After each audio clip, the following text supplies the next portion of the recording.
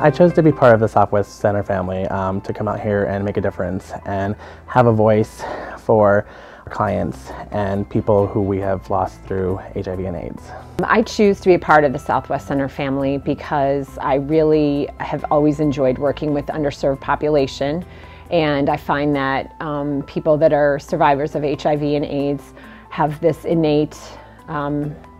strength within them, and working with them allows me to help them reach their goals in treatment, and I try to tap into that strength, which I find really inspiring. I'm serving the community with the needs that are necessary in serving the HIV community, and I feel like we really do a lot